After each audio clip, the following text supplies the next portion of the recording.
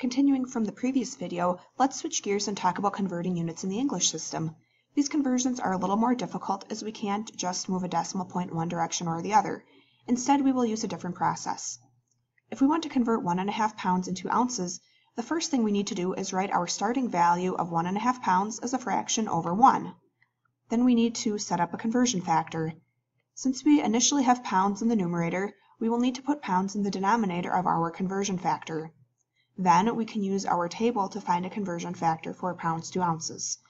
We see that 1 pound is equal to 16 ounces. Since we already placed pounds in the denominator of our conversion factor, we will stick the 1 in front of it and put 16 ounces in the numerator. Next, we need to make sure unwanted units cancel.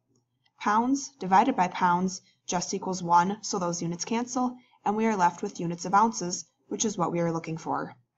Last, we need to multiply and simplify. Multiplying across, 1½ times 16 ounces equals 24 ounces, and we are done. Now we are going to find a conversion that will help us later in this course. Often in science, we find the speed of an object by clocking the seconds it takes to cover a certain distance in feet. However, it is easier to visualize miles per hour. Let's find a conversion for miles per hour into feet per second.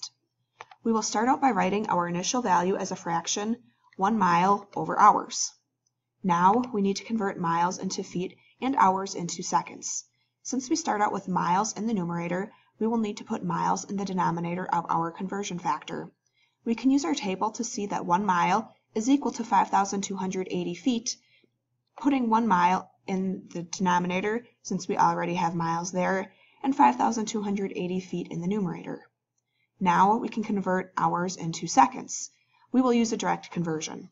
Since we start out with hours in the denominator, we will need to put hours in the numerator of the conversion factor in order to cancel the unwanted units. We also know that there are 3,600 seconds in 1 hour. 1 hour goes on top, 3,600 seconds goes on the bottom. Now we can cancel our unwanted units.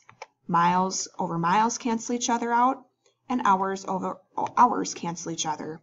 We are left with units of feet per second, which is exactly what we want. Our last step is to multiply everything across in the numerator, everything across in the denominator, and divide. This gives us a final answer of 1.47 feet per second, so 1 mile per hour is equal to approximately 1.47 feet per second. Let's look at another example converting units within the English system. Let's use our new conversion factor to convert 50 feet per second into miles per hour. We will start out by writing our initial 50 feet per second as a fraction over 1. Since we have feet per second in the numerator, we will need to put feet per second in the denominator of our conversion factor. We just found that 1 mile per hour is equal to 1.47 feet per second, so we will write 1.47 feet per second in the denominator and 1 mile per hour in the numerator. Next, we can cancel unwanted units of feet per second over feet per second. Last, we can multiply everything across on top, everything across on the bottom, and then we can divide 50 divided by 1.47.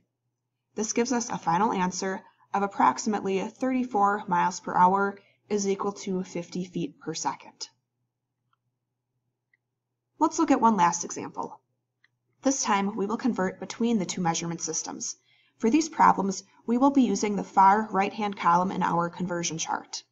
We will convert 35 liters into gallons. Like before, we can start out by writing 35 liters as a fraction over 1. Then we can find a conversion factor for liters to gallons, which is 1 gallon is equal to 3.79 liters.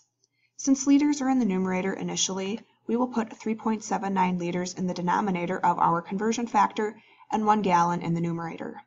Now, cancel the unwanted units of liters over liters. Last, multiply across and divide. 35 divided by 3.79 is approximately equal to 9.23 gallons, rounding to 3 significant digits. This concludes our discussion on measurement conversion.